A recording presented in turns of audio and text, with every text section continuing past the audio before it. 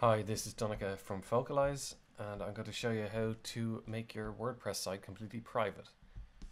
So just head over into your dashboard with /WP admin on the end of your site there, and head down into your plugins tab, hit add new,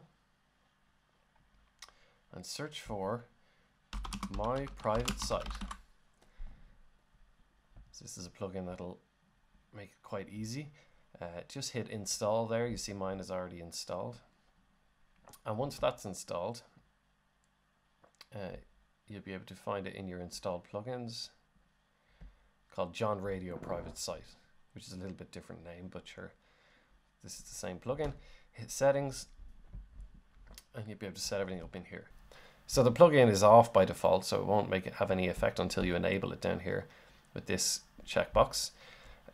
Your login page and any exclusions that you add below will still be visible on the internet, but everything within WordPress will be private. So I'll just enable it here by clicking this and hitting save. So now I have a private site, and there are a few more settings down here that you may or may not want to fiddle with.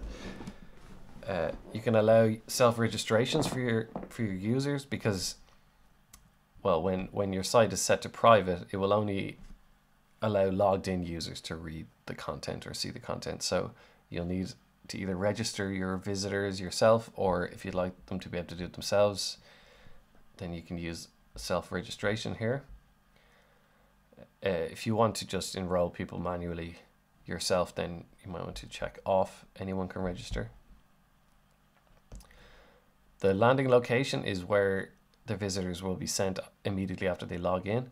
So the default will just send them back to the same URL that they tried to visit, but you can go to the site home or some other specific URL.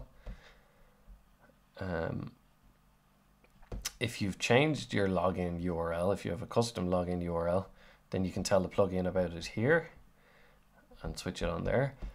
And visible exclusions, anything that you would like to leave outside of your little private fence, you can add URLs here.